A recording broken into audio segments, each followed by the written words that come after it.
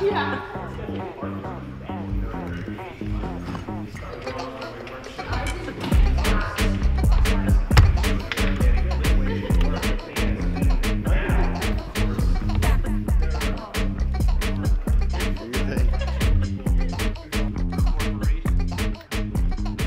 One of the age-old ways of getting yourself known in the art world is by giving your artwork to the correct people that you think might be able to help you in your career path. It's often very difficult to identify who those people are. It's often very difficult to connect with those people, but it is one of the sure-shot ways to get yourself out there. As with any discipline, when you start a project, you have these wild, wonderful ideas, and then reality sets in as you try to realize them, and the challenges that come about, the challenges that stop one idea but maybe ignite another idea.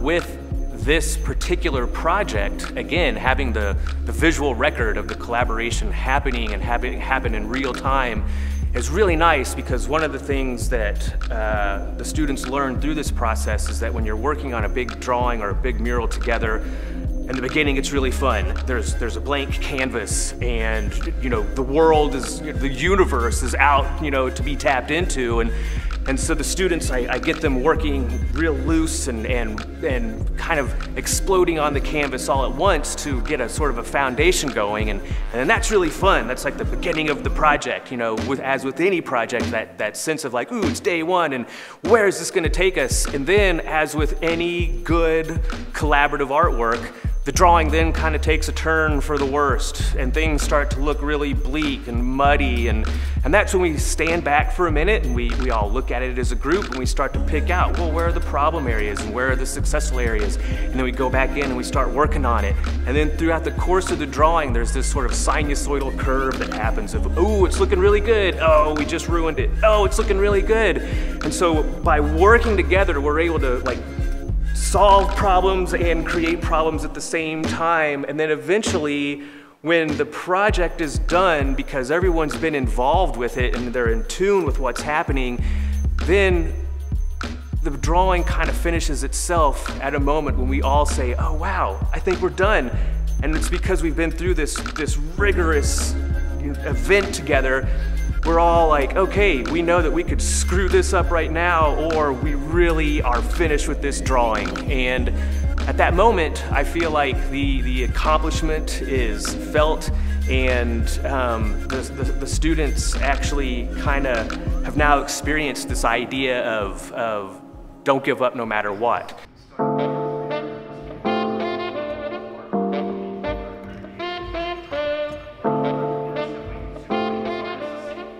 One very important aspect of this Jungle Wall project that I see kind of developing is we have these students who are young and energized and are making this artwork and making it in such a way that we can make it affordable and accessible by other people.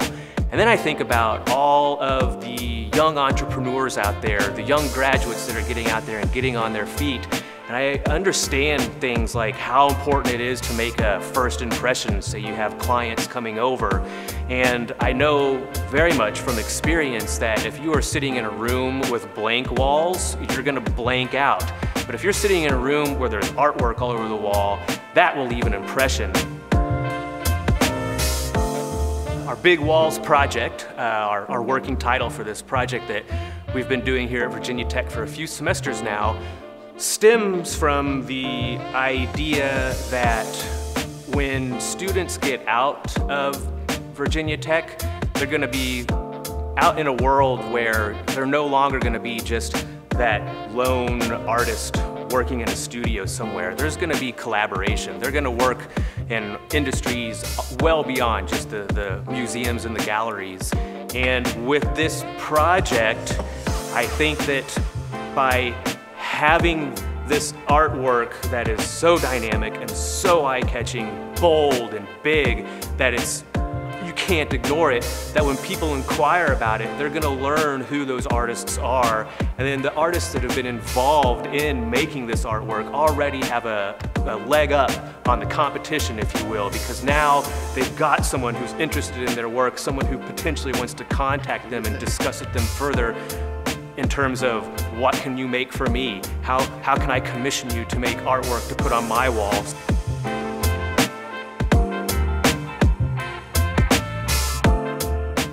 When you start off local, you know, local meaning in the Blacksburg area for sure, but also, you know, the Virginia Tech community, we start there, but then it's inevitable that other people are gonna see what's going on, and then I think we have a real chance to supply the world at large eventually with Virginia Tech alumni work.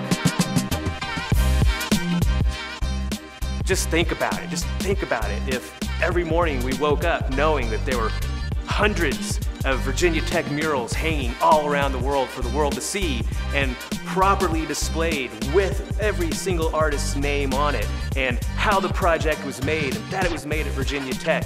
I can't think of a better way to honor not just the tech side of Virginia, but the creative side of Virginia Tech as well.